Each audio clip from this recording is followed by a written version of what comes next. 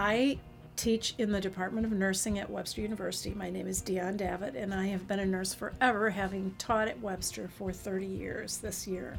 I teach face-to-face, but I also teach online. I've developed a few online classes for nursing students.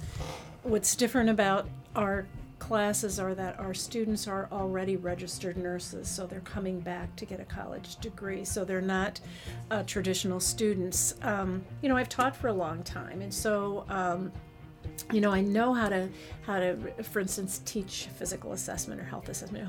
I know how to do it, and I like to think that I know how to do it pretty well.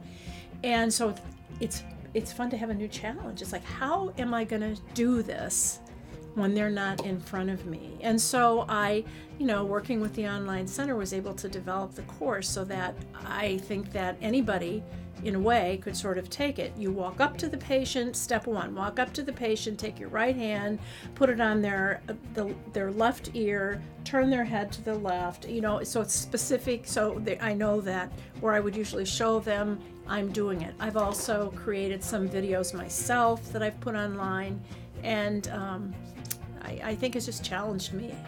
We can only do nursing within the state of Missouri because of the you need to have a Missouri nursing license.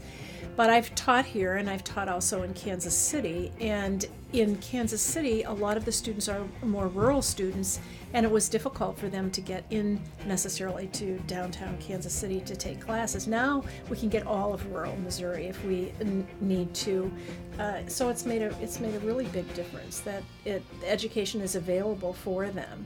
If you really want a college education and you really can't get to a school and you're working nights or you're working different hours, then try it. It's going to be challenging, it's different, but you can take the class with you. You can go on vacation. You can do it wherever you want. Any class, I would be very excited to have you. I think it's fun. I think you'll learn a lot.